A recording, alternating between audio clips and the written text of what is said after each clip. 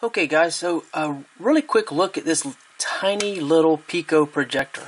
Comes in a really cool, nicely laid out box. Gives it a real nice look of good quality with the way they presented this thing. So that's pretty impressive. There's the front there. And on the back side, it's a DLP projector, the model name, 80 lumen DLP display, 120 inch projection max, 640 by 480 resolution, 30,000 hour LED life. The contrast ratio 4:3, 1000 to 1. Wi-Fi 2.5 gigahertz, and I did connect it to my Wi-Fi network through the 2.5 or to the 5 gigahertz, also 5 gigahertz. I did it to the 5 gigahertz, I'm sorry. It's got an 1800 milliamp battery, dual speaker, supports USB OTG cables, SD card, DLNA, Miracast, and AirPlay screen mirroring. So I wanted to show you that real quick and then get that out of the way. So we have a very easy to follow user manual here. I've got my own little micro USB because that's what it takes to power this unit. And I'm just running it off of that right now instead of the battery, just so I can charge it up, play with it some more after I finish this. Has the included micro USB cable if you want to use the one they supply. Then you have your USB charge insert here for the USB. You'll notice the plug is not your typical US plug, but that's okay. They provide you with this little adapter here, which has the US plug right there. So, not really a problem, since they actually provide that for you. And I believe you just plug that in there. Yeah. So, you got all kinds of different plugs there, if you need it. And this is a little user manual that goes with the actual plug itself. You have this little adapter that's tripod that's included with a little adapter I've already went ahead and attached, and this will of course just sit right down into that, and it will stay. So it's just kind of a pressure fit, and this is obviously just a little tripod adjustable like normal, little rubber feet on the bottom, so pretty cool. And then you have the little projector itself. You have a little reset button, some vents, speakers, vents. On the back you have the vent, you have your power plug, your LED indicator, your input for a headphone or 3.5 audio, micro SD card, which it does include an adapter as well as an SD card. It's 8 gigabyte. I already had my own with some stuff loaded on it, so I went ahead and threw that in here. Then you have the focus here at the top. On the front, of course, you have your lens. And that's pretty much all there is to it. This little piece here is like a little handle. So it's pretty cool. On the top is your buttons. You have your power and your return and your OK in the center, and then the 4 directional arrows. And it's basically about the same size as a AA battery, which is just impressive. As I was saying before, you know, there are some different supported formats as far as AirPlay and Miracast and everything. So I'm just casting from Android, and I'm just using this as a little example, so you can kind of see that.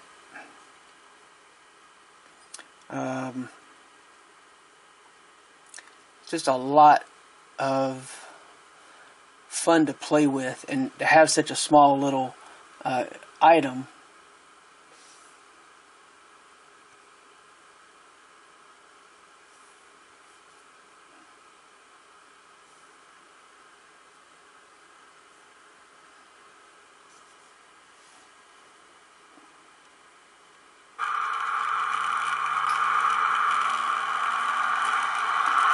Now, obviously, I'm just showing you a little screen right there. That's the streaming of my Nexus 7 that broke up a little bit. But as you can see, it's actually very clear. It's very small right now, obviously, but we're going to go to a bigger. I want to show you that real quick.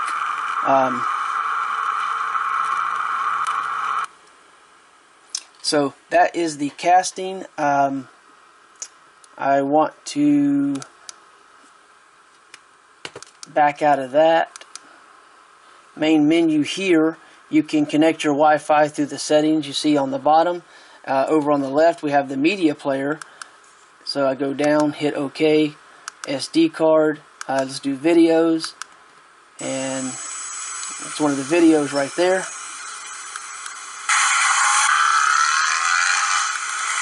Arrow button when you're playing it is the volume. So it's pretty loud for such a little unit. I think I went.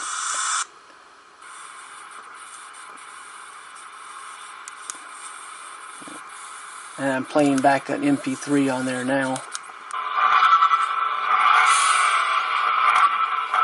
So up and down is what navigates between the different files you saw there. Now it's the volume on that. If I hit that, so you can see I have the Dragon video and I have the MP3. So if you wanted to play music or whatever, you could. And I just played both of those, and you use the arrows to navigate and adjust your volume. If I back out of that and go to Photos, hit the center button for OK. That's a picture of my car. Let's see. I'm not sure if there's another photo on that one or not.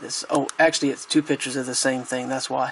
Yeah, two identical pictures. So very easy to navigate and play around with this device, and very, very tiny. So let's take a look at it in the a darkened room so you can kind of see what it looks like in a larger capacity. Okay? Thanks. Alright, so please forgive the movement. I'm actually trying to hold the camera and hold the little projector at the same time, just because I don't really have a good place to set it up because it's so small. The area where I have to set it up at just basically is the middle of my bed, and I don't have anything to set it on. But I wanted to give you an idea of what it looks like on the actual, well, not really a screen so much as a white sheet that I use as a little screen in the bedroom. But I want to give you an idea of what this looks like. So it's actually very cool.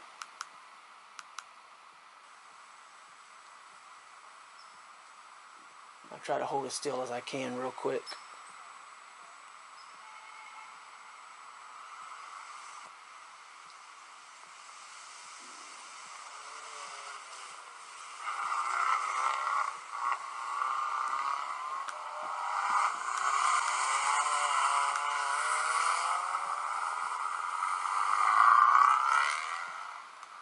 Alright, so very, very nice for such a tiny little item.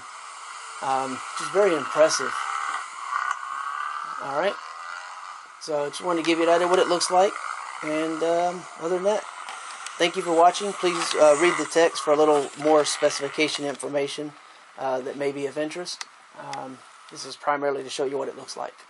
Okay, and just skip to the next track or video. Okay, thank you very much.